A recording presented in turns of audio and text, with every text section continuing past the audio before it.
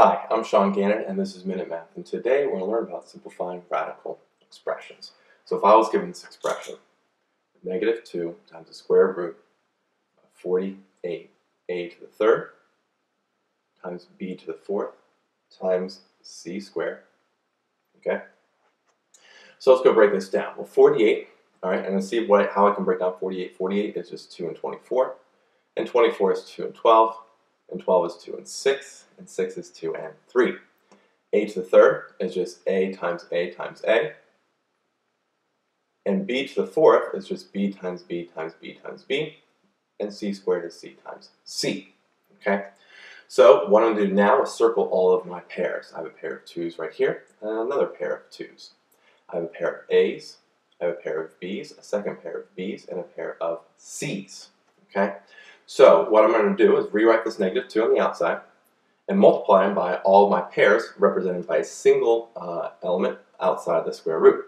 So we have one pair of 2 right there, another pair of 2's right there, so we have these two, times a pair of a's, don't forget that on the inside there, times another pair of b's, another pair of b's, times a pair of c's. What's left inside the square root is just all my singles, which is the 3 and an a. Just kind of careful how tricky it's in there, hidden. 3 times a.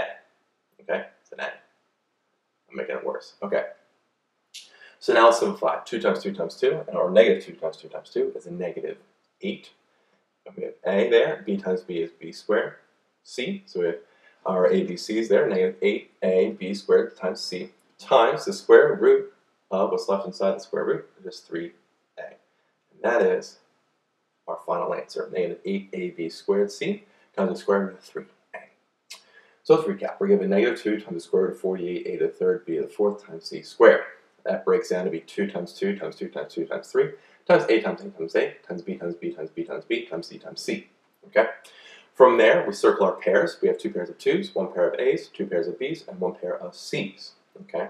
Every pair is represented by a single element outside the square root. So we brought down the negative 2, and then we have multiply that by 2 times a times b times b times c. And all the singles that were left over are stayed inside the square root, which is just a 3 and the a. We simplified that, and it's our final answer here, which is simplification from the beginning, which is negative 8ab squared c times the square root of 3